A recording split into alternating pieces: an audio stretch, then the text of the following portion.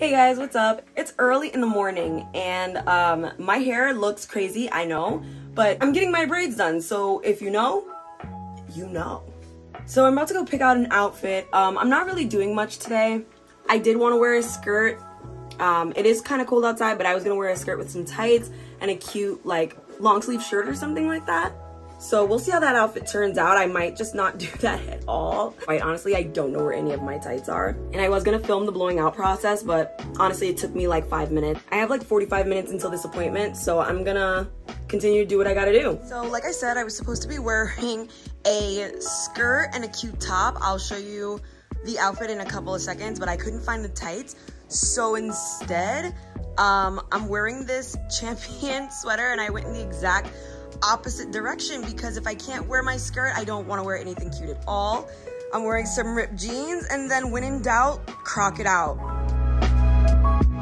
So I was originally going to wear this skirt and this shirt. I literally wear this shirt all the time. It's my absolute favorite. And I was going to wear these together, but I could not find tights for the life of me.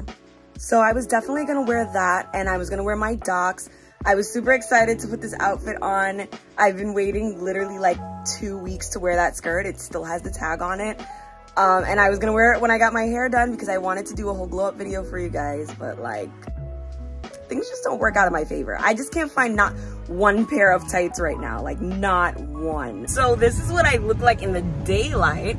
My house is actually pretty dark. Why is my windshield wiper on? But this is what I look like. This is, I know, it's crazy, it's crazy. You don't have to come for me. You don't have to do that. And I know I sound like absolute garbage. Like guys, you guys are just gonna have to bear with me today. It's early and anytime I wake up, whether I have allergies or not, I sound like a troll who just woke up from a 300-year nap. We're actually still kind of early. This place is right outside of my community, which is literally less than 3 minutes from where I'm at right now. It's 8:44 and my appointment's at 9, so I still have a few minutes, but I think I'm just gonna show up early. I don't think they open until 9, but I'm just gonna be that person. I'm just gonna get there. We're just gonna do it.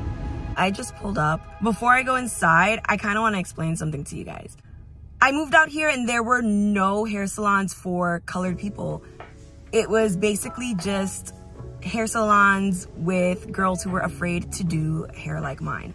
When I was in college, I went to this one hair salon and she absolutely ruined my hair. When I tell you guys my hair is not hard to do at all, I don't really have that many problems with my hair. And ever since that day, when I actually moved back to New York and then came back out here, I never got my hair done by anybody outside of New York ever again.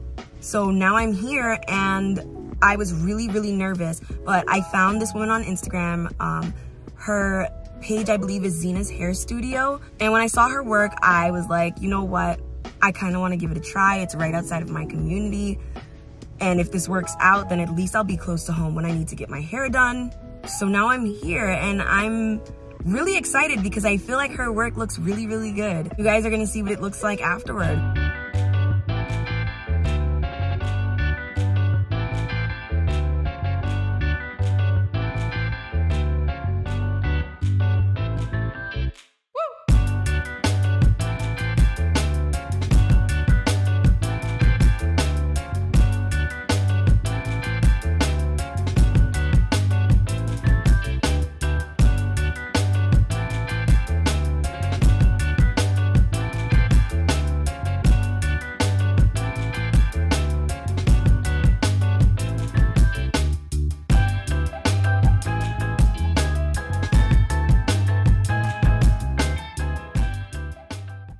Okay guys, quick time check. It's been about 3 weeks since I've had my hair done. Yes, 3 weeks. At first, I was just procrastinating, but then I realized I should probably do this video about 3 weeks down the line when I'm getting ready to take the braids out because I'm going to get another style done. And then I could give you guys my full thoughts on everything. So yeah, this is week 3 hair. And honestly, I've never been more happy with a style. I was saying it on that first day before I got my hair done, but I never get my hair done out here. I'm gonna tell you guys a quick story as to why I don't get my hair done out here, just so you guys understand why I just am traumatized, to be honest. When I first moved out here, it was actually 2014. So this is my second time moving to Pennsylvania. The first time that I moved to Pennsylvania, I was actually going to college out here at Kutztown University. And I was a part of the cheer team for a little while, and I had to get my hair done before a game. So naturally, I thought I should just go to a hair salon, let them take care of my hair so that I don't have to do it and worry about that and schoolwork and the game. This was the actual experience that completely traumatized me. So it was this cute little shop right there on the corner of, I want to say Normal Street? Normal something. Anyway, it was right there on this corner, and this cute little shop was actually, I think, the only hair salon at the time on the strip, which is why I ended up going there anyway. There might have been like one other, but I think they specialized in like hair color, and I wasn't coloring my hair. I was literally just trying to get a wash and blow.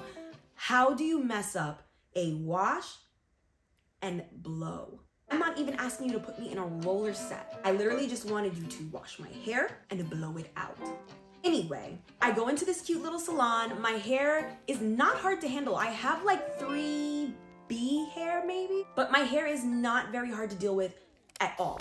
I walk in and I let her know, I said, I would really love it if you could do a wash and blow. I have a game later. It's really important that I get it done now. She is looking at me with wide doe eyes, staring at me like I just walked in and ran her over with a Mack truck. So at this point, I'm like, I should probably walk back out. I did not trust my gut instinct. I stayed. So now she's looking at me with these crazy eyes and she's like, okay. And she's now taking me over to her little station to evaluate my hair and figure out what she's gonna do. She sits me in this little chair over the sink, and she's just looking at me like, and I'm wondering in my head, like, what could be running through her mind right now? Like, does she think that my hair is just so hard to handle that she's not gonna be able to get a comb through it or a shampoo through it, or like, what is going on with her? And she starts to wash my hair and she's like, hold on, let me just get an item to demonstrate this. Okay, so I was making coffee this morning and there's still a little bit left in here, but it's not hot enough that I can't touch it. She is like this with my head. This woman is barely touching my scalp. She's trying to wash the very outer layer of the strands of my hair. And I'm like, what is happening here? I told her, I literally said to her, do not be scared. Do not be scared. My hair's not going to bite you. She kind of nervously laughed and just was like, okay. Fast forward, and we are now in the chair getting ready to blow my hair out. This was the worst part. This was the worst part. She is now taking a bristle brush. Hold on, let me go get a brush for reference. Now that I think about it, I think this is like the exact brush that she was using. So, a bristle brush and the blow dryer with a comb piece on it with the pick part that nobody uses unless they're just trying to quickly blow their hair out to get a style in it or something. This woman takes the blow dryer with the pick piece and the bristle brush, and she is taking sections of large sections of my hair, and she's taking it and she's putting it out, taking the blow dryer, and she's holding it. Instead of holding it by the nozzle piece like they kind of teach you how to do, I'm not even in hair school and I know this. She's holding it by the handle, going like this, going like that, and like this, and like that, and like this, and like that. And she is serious. She's very serious, but she's doing it so lightly. Like, I can't do it on this, but she's literally going like this, as lightly as possible, and then I don't even want to do it. I don't want to touch the braids with it. But anyway, that's what she's doing. So she spends about an hour doing this over the course of my whole head. It takes me 30 minutes to straighten my hair. She's taking an hour. At this point, I'm like, why? Did you send me here today, Jesus? Is this what you wanted from me? I was so stressed out, but I wasn't saying anything because I thought maybe she was gonna redeem herself with the flat iron. Y'all, this woman stops, puts the bristle brush down, puts the blow dryer down, and says, you are all done. You are all done. I looked in the mirror and I looked back at this woman and I was just like, no. And I'm just thinking to myself, like, fix it, Jesus. So I explained to her, I said, my hair is supposed to be straight, like normal straight. At this point, the beginning of this video, the way you saw me, that's what my hair looked like. I had blonde hair at the time, so it was just making it worse. And it just looked so terrible. And I'm like, what was so hard about a wash and blow? I should have just asked for a wash and set. I might have actually had a chance. She's looking at me kind of puzzled, like she doesn't know what to do after this. And I said, you can pass the flat iron over it. She's like, that's an extra $5. I'm like, take the $5. Flat iron my hair. It's not even straight, guys. So anyway, we're now done with that part of the story. I walked out of the shop and I was so disappointed. I don't even know why I paid her. Needless to say, I moved out of Pennsylvania after that and I moved back to New York. I came back here in 2018 and I was so traumatized with getting my hair done. I never once even thought of going to a salon out here ever again. It is now 2022. We're coming to the end of 2022, yay. We're going into 2023 now. I still have not gone get my hair straightened at a salon since I've been back. I straighten my own hair, I do my own stuff. I don't go to anybody. That is why I was so nervous to try a brand new braiding salon because I've only had my hair braided by one other person out here and she did a mediocre job. They were kind of neat. I mean, they were neat braids. It was 2 cornrows. There's really not too many ways you can mess up 2 cornrows, but she kind of had my hair connected in the back. Like there was a piece from one side going into the other and it just, she was rude. It was a mess. I won't say her salon name because you know what, some of you guys out here might want to give her a try. Maybe she's different now, I don't know. But ever since that, and I paid $60 for 2 braids for her to kind of mess them up and be rude, I just didn't want to go to anybody else. Fast forward to this year, and I was thinking to myself, I need to find a new place. So I started to look people up, and honestly, I wasn't even looking in Pennsylvania. I was looking in Jersey. That's how traumatized I was. Even though I did for a little while think about going back to New York and just getting my hair done there. Like my aunt, she does amazing hair. I was just gonna pay her and ask her to do it. But at the same time, I don't like intruding on other people's lives. So let me at least try to find something in my area first. And then if I must, I'll go back to New York. This spot ended up being right outside of my community. I found that crazy. She's been there for 2 years. 2 years. And I never even noticed, which is not her fault. It's just the lot that she ended up being in. About a month ago, I said, I really want to get my hair done. Like, I need to get my hair done. So I looked her up and I said, you know, I might as well just look at her Instagram at least. And I found her on Instagram and she's great. She does such an amazing job. As you guys can see, I literally love my hair. And I can't even believe it held up for 3 weeks. Like, I've seen people's braids come out after like 1 or 2 weeks. Like, some of them are just like falling out or whatever because they didn't actually put them in well, but not her. She did an amazing job. She was the sweetest girl. Hi, Zena, if you're watching this, because I told you I was gonna post a video. I know it's been 3 weeks. You're probably like, oh my God, she's a liar. But no, yeah, this is the best thing I've had done literally ever.